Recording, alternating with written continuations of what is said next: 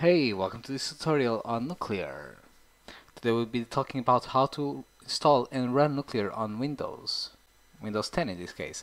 Because we're running on a virtual machine, we can only do it via DirectX, which is very simple, but it's how we're going to do. We're not going to use OpenGL in this tutorial because it's not supported. Okay, so first let's talk about dependencies. What dependencies do we need? We need Visual Studio. We need to install Visual Studio. Because we're going to need the command line compiler. We don't need the integrated development environment, but we need the command line of Visual Studio. And then we're gonna download Git for Windows. Okay, so and here we Git for Windows. We've already done the download, so we don't need to do it again. Git is a fairly cumbersome process to install it on Windows. There's a lot of options, but if you stick with the standard options, you should be fine. Okay, and then we're gonna use Nuclear, so get it from GitHub. So we gotta copy the link, and we can open Git Bash, so we can clone the repository for Windows. We do a git clone, and then type in this address, and then say,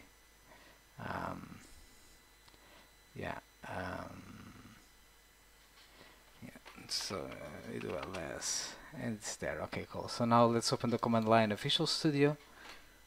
So just go on the start menu and then type dev. Should come up once you have Visual Studio, in this case 2019 installed.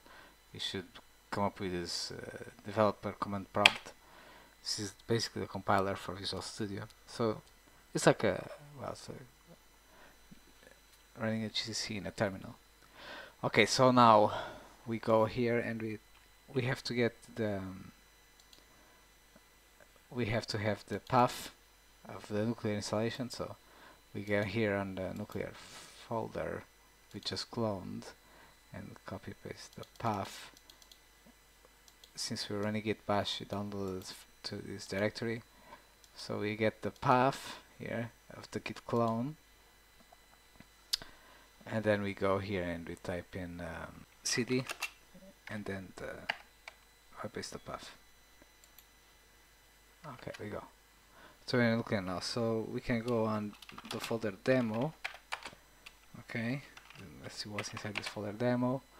We have our rendering backend there, D3, D11, DirectX 11. So we go here and we type in Direct3D, by the way. We will type in cd D3, D11. Right, and then inside this folder we have a bat file, which is a batch file for Windows, a main, and then the rendering backend files and the shaders. Okay, so we're gonna build the application, and hopefully this will build Nuclear for Windows. We'll just wait a few moments and it should be fine. Okay, so let's see if the executable is there. So the executable file is our demo executable, so it's there. So we just run it now, demo.exe, and boom, voila, we have Nuclear running on Windows. I have here button pressed, so quite cool. You have Nuclear running on Windows. So don't forget to install these three things: Visual Studio, Git for Windows, or just Git, basically, and then copy Nuclear. If you don't know where the installation folder is of Nuclear, when you run Git Bash, let's